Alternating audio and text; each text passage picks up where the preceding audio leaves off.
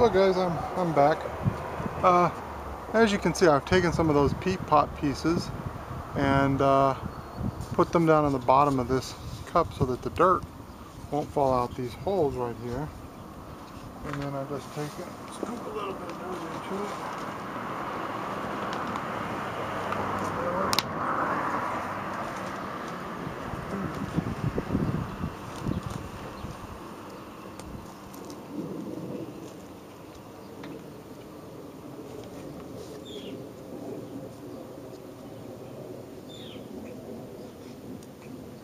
And we've got this cucumber right here that we're going to plant down in there.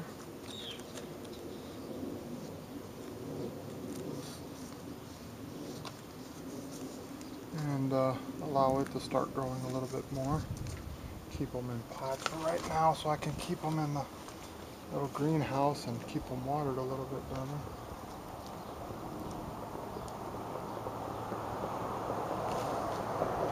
I'm just taking,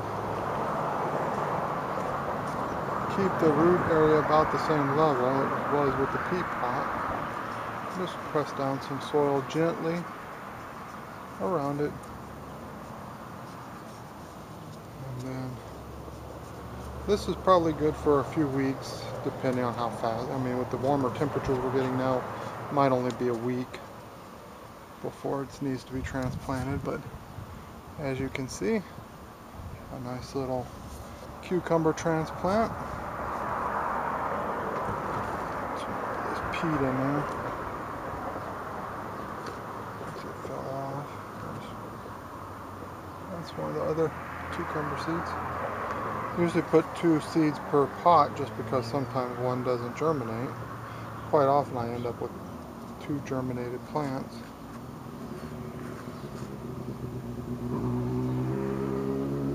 See, I was careful not to take any of these pieces of peat pot that had the roots in them.